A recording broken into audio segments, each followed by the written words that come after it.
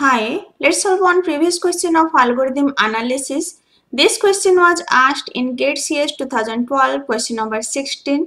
The recurrence relation capturing the optimal execution time of the Tower of Hanoi problem with n disk is, and four options are given. Before solving this question, first understand what is Tower of Hanoi.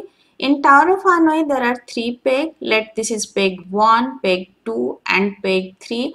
And in first peg there will be n disks, and our target will be move n disks from peg 1 to peg 3 by using peg 2 as a intermediate, or we can say auxiliary. Suppose there are n disks in peg 1. First we will move n minus 1 disk from peg 1 to peg 2.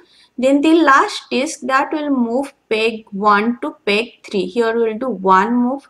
Again we will move peg 2 to peg 3 n minus 1 disk by using peg 1 as auxiliary. So n minus 1 plus 1 plus n minus 1.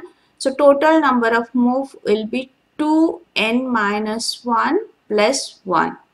So we can write recurrence relation as t of n equals to 2t n minus 1 plus 1 t n minus 1, that is for moving n minus 1 disk from peg 1 to peg 2. Again t n minus 1, that is for moving n minus 1 disk from peg 2 to peg 3, and 1 for moving last disk directly from peg 1 to peg 3. I already discussed Tower of Hanoi. Just go through Tower of Hanoi lecture, you can understand. So here recurrence relation is t of n equals to 2t n minus 1 plus 1. Now check in which option it is present. Option A, t of n equals to 2t n minus 2 plus 2. This is wrong.